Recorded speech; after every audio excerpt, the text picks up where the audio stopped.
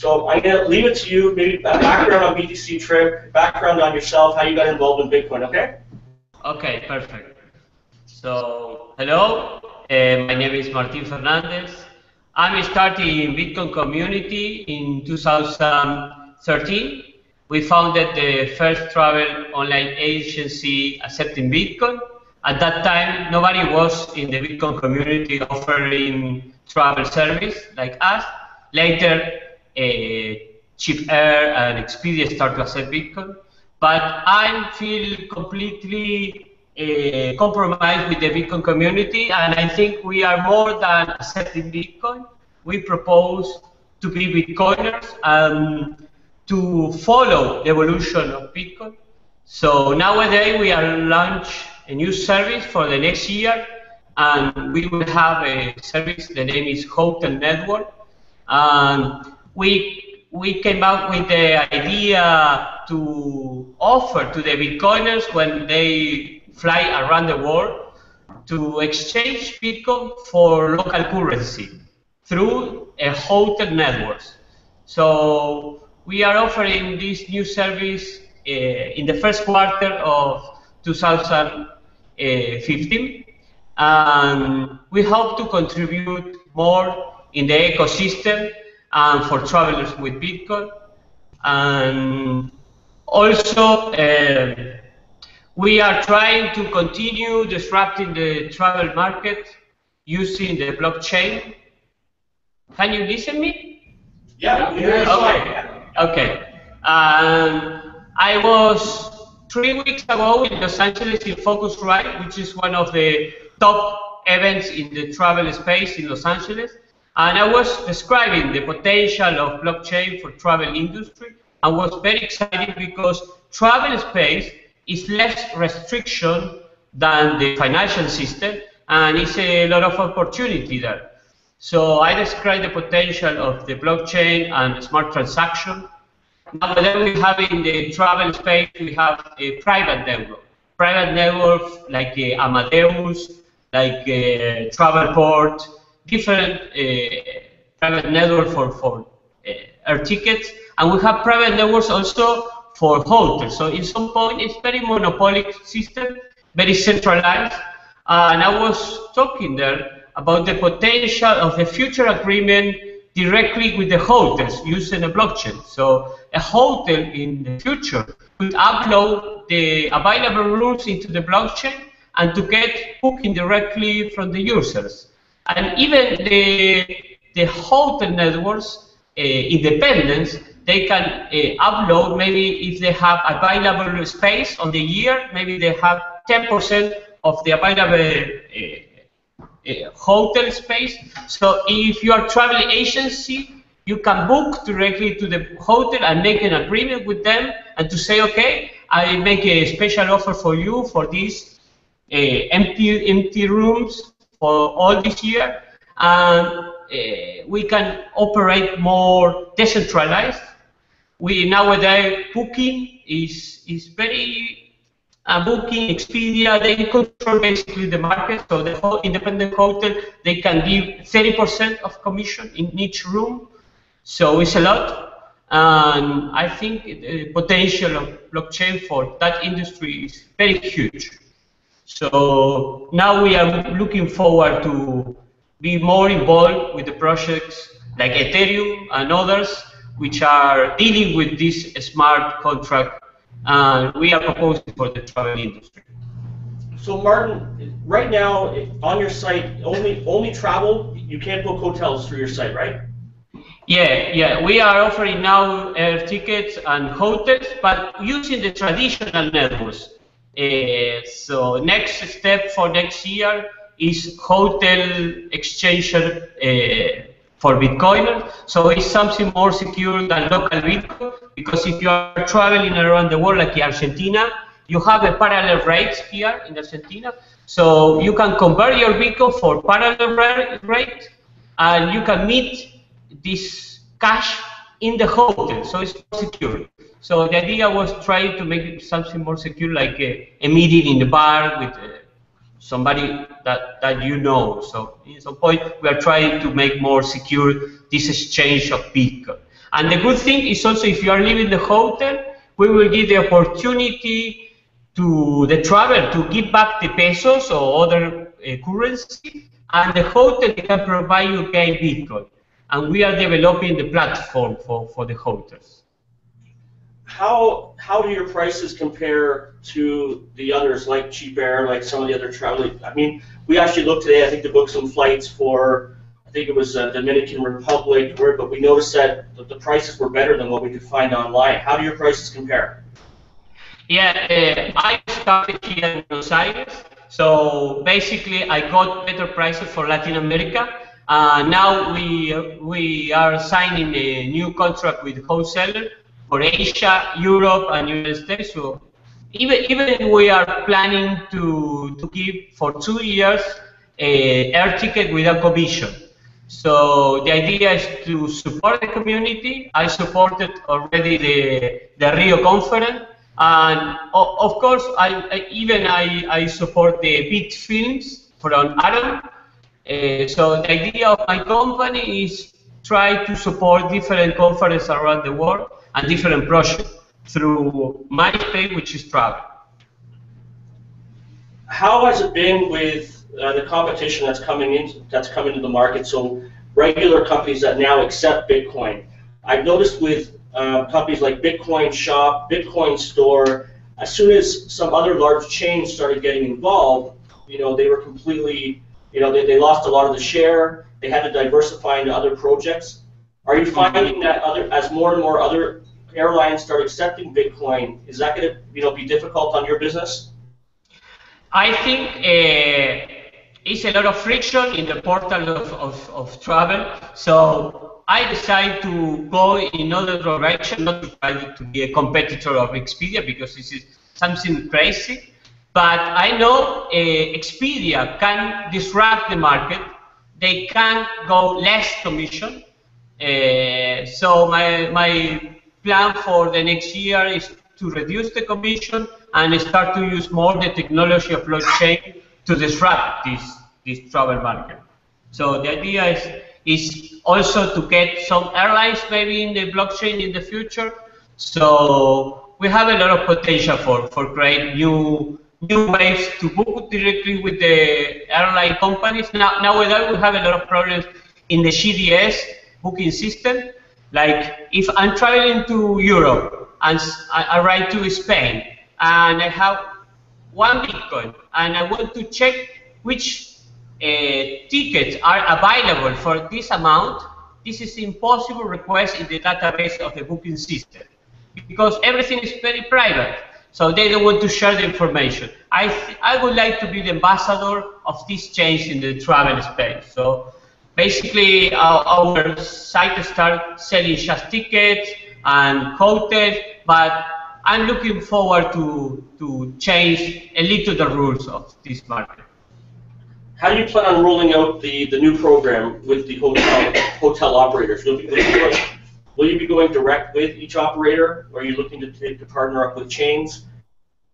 Yeah, first we will make a agreement with the hotels, first in Latin America because we are more closer. So we have a couple of hotels in Argentina already, in Brazil, in Chile, in Colombia, in Panama, and we will offer to the hotels not to keep the Bitcoin if they want to lock the price in US or in euros or local currency. We can lock the price for the hotels. So they can start to exchange Bitcoin without risk and to learn more about Bitcoin through us. So this is a little idea. No? This is something completely new for the travel market. I don't have any competitor at the moment. Gotcha. And they'll be, I guess, the rates will be comparable to local Bitcoins. Can the operators decide what fees they want to charge? Yeah, we will try to make more, even much better than local Bitcoin in some countries, because in some countries, local Bitcoin maybe is 3% plus over the price of BTCTrip. So we are trying to make a better deals and also to get parallel rates in some areas where the US dollar has an official rate and parallel rate. So through BTCTrip, you can check the exchange rate and you can book it directly from our site, and you have already that money in this country. And we are using a structure, legal structure from the hotel industry, which is a voucher, we say. So we create a voucher, like in Argentina, in pesos argentinos. So when you arrive, you exchange this voucher of pesos for your Bitcoins. Gotcha. And you live in Argentina, correct? Yeah, I live in Argentina, but I'm thinking to move to US maybe in the end of the next year. Can you talk a little bit about the community in Argentina? Yeah, of course. How vibrant is the Bitcoin? I mean, we hear, it's a perfect place for Bitcoin, all the capital controls in Argentina. Talk a little bit about the community, how passionate the people are, maybe some of the meetups and events that you guys do over there. Yeah. Argentina is a country with a lot of problems with the economical level, a lot of inflation, with too much.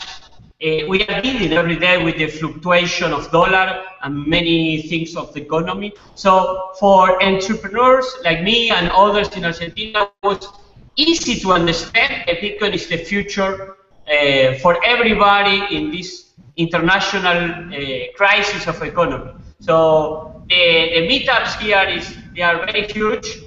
We have a very enthusiastic person involved in Bitcoin in Argentina, and I think we will grow a lot here because we have the perfect atmosphere to be a adopter of Bitcoin and to support them. And BTCTrip is an example for that because I start the site without any speculation. I joined to the Bitcoin as early adopter and decide to make a service to share it with the community.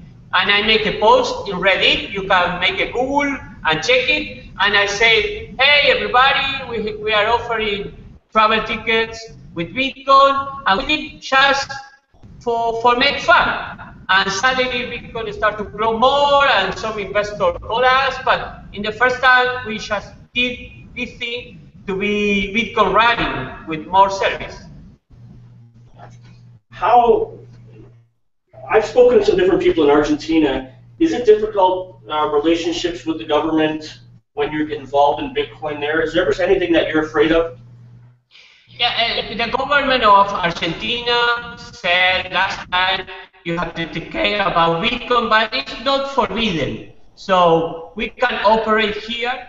We have the restriction, similar restriction of the United States, but I think it's a little gray here to operate with Bitcoin.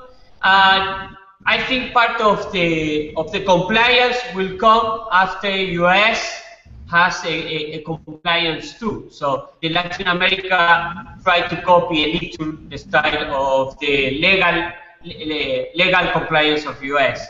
But here we are very open for use Bitcoin. Okay. And I'm going to ask you one more question. I'm going to open up to the floor, see if anybody has questions. Is there any other competitors that are doing something similar to you are in terms of accepting, flights in Bitcoin, accepting Bitcoin for flights? Aside from say the airline companies, is there any other companies that are doing Bitcoin business based solely on that?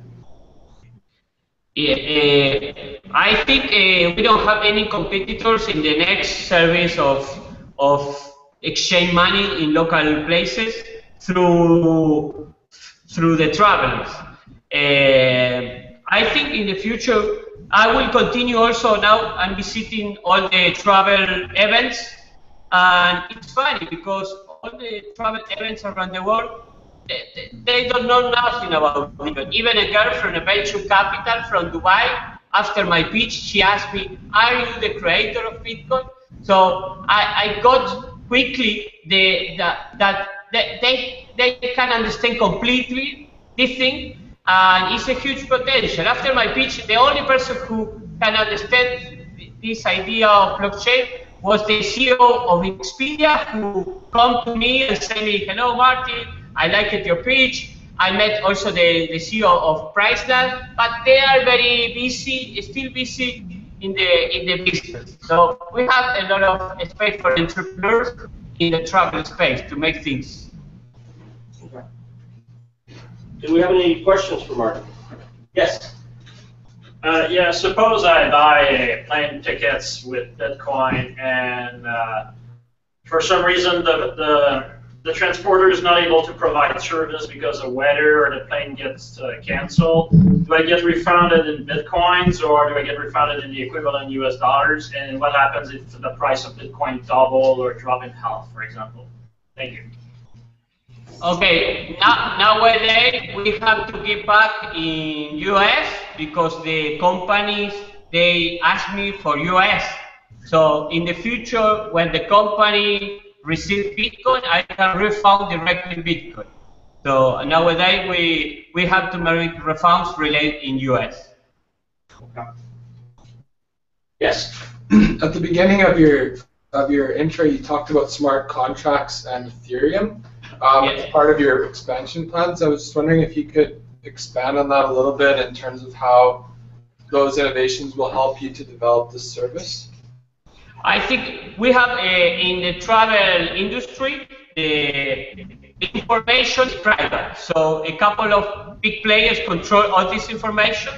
But if we have a decentralized blockchain and the independent code can start to upload the available spaces and they put it in the blockchain. So if you are a small travel agency, you can say to the hotel, okay, I buy this, I make a contract with you, and for a future bookings, and later this agent can set the option of this agreement to other. So we can start to make agreements, maybe not just for one room, also for maybe, I don't know, 3% of the one hotel, 2% of the available rooms of other hotels. So we can start to trade these rooms, you know what I mean? Yeah. And this is something very, very powerful through the blockchain. And the hotel, they can receive directly the Bitcoin, so I think it's incredible. Anyone else? How long before you would be tapping into other markets? I know you mentioned about South America, but Asian side, how long is that on your timeline in terms of getting some flights over there? In which areas? Asian market, Asian Pacific Rim. Asian. Yeah, I signed out another contract with the wholesale in India, and they are offering me now more Asia airlines. And also I'm starting to talk with Huawei, with Leon, the CEO, to make a Mandarin version for BTCTrip. So maybe in April of next year, I go to Beijing to meet the Huawei team, and maybe we can make something together for the Chinese market and Asia. So now I'm super happy to have this passport of Bitcoiner, because you can meet people around the world with the passport of Bitcoiner. So this is something cool for me. Anyone else? So, Oh, yeah. Yes, one. Chrissy. We get a lot of cancellations for weather in Canada, and Yeah. if I have a flight that is canceled for weather, I understand I can get my refund in Canadian dollars, but is there support to help me get on the next flight so that I can get home, or do I have to go through a whole cancellation, refund, repurchase process? Yeah, you know, the policy of these travels came from the airlines. Basically, our travel online is offering the same policies of the airline companies.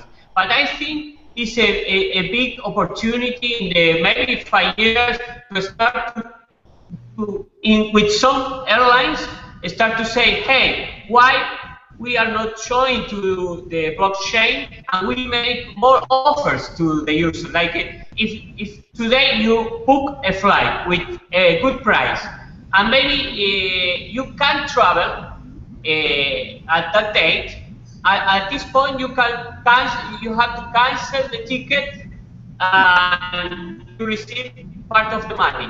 But in the future, if the airlines operate directly with the blockchain, maybe we can book a good ticket and maybe from the blockchain we can change the name and to sell this ticket to another. So I can say, hey, I have a ticket to New York for $600, and I transfer to you. So this is impossible now in the airline companies. You can transfer tickets, and maybe in the future, using a blockchain technology, we will able to transfer tickets to another person. So it sounds like you're hoping the blockchain technology is going to offer more choice for passengers and also better options for agents who are trying to compete with the larger organizations but are feeling shut out. Is that pretty much sum up where you think the blockchain will work with in this industry? Yeah, for sure. If you have a company which want to make a big competition with other big ones, they can say, okay, I'm offering this airplane, a charter for this destination. I put it in the blockchain. So if I receive all the airplane full, I give this price. So this could be something amazing. If some airlines start to accept the idea to offer the prices and to put the prices directly in the blockchain, and they can say, okay, if I sell this airline, this destination at this days in this time, we got a special price. So it's very decentralized, the prices now, if we are making like that, because the travel agency and the CDS control all the information, and they don't want to give the information for normal users. This is not an open source technology, it's private. So start to talk about that. Not only me, more people talking about we want the open CDS using a blockchain technology. We will reduce a lot the price of the ticket, and we will have more options for everybody. Martin, thanks for joining us tonight. Okay, thank you very much.